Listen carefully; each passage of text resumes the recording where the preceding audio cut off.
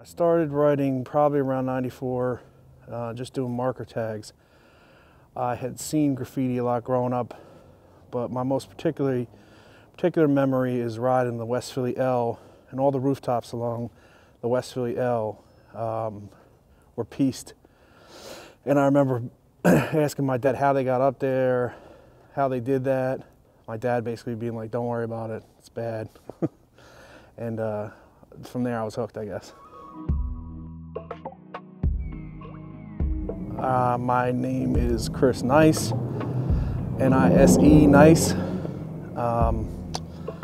Originally from outside of West Philadelphia, PA.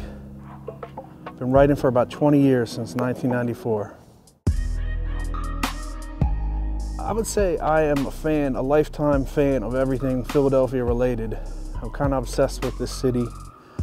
I love it to death. But it's a challenging city because it has a very insular graffiti scene. Philly has an oral folk art tradition. And by that I mean the graffiti that's done here is handed down through like a mentor-mentee or almost like a union carpenter or something. You apprentice under an old head who teaches you, gives you hands, criticizes what you're doing wrong, what you're doing right.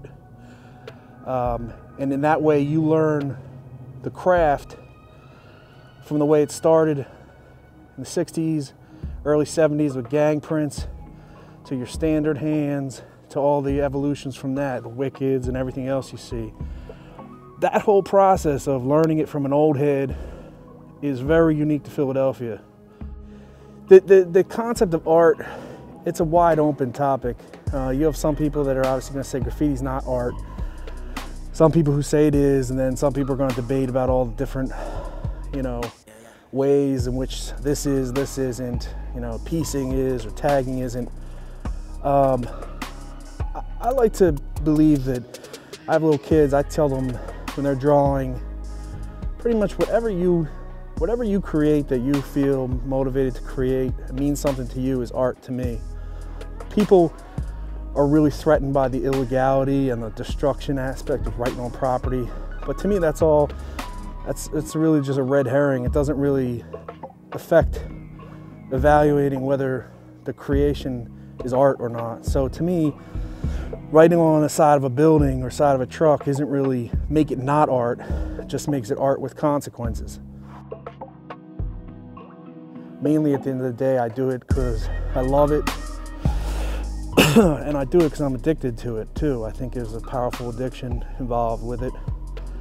Compulsion to write your name over and over and to risk all jail and everything that's involved with it. That is something that you have to come to terms with. You have to be willing to risk something, and it's part of what makes graffiti dope to me, is that you see it on the wall, you know that that person took that risk, you know that they've made the same expenditure in terms of life risk that you do when you do it.